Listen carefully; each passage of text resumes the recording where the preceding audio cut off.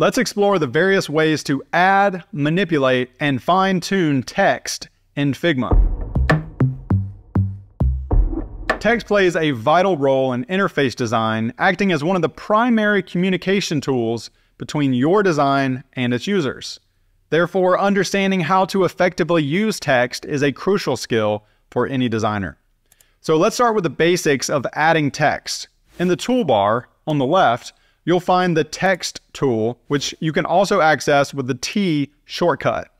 With this tool, you can click anywhere on the canvas and start typing. Once you've added some text, you'll notice the Text Properties panel appear in the right sidebar. This panel is your control center for all things related to text. Let's break down what each section here does. In the Text Properties panel, you'll find settings for font type, font style, and for size.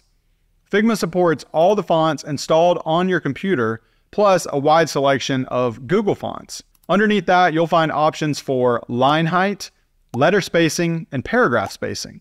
Line height controls the vertical space between the lines of text, which is a crucial factor in readability. Letter spacing, also known as kerning, adjusts the space between individual letters. Paragraph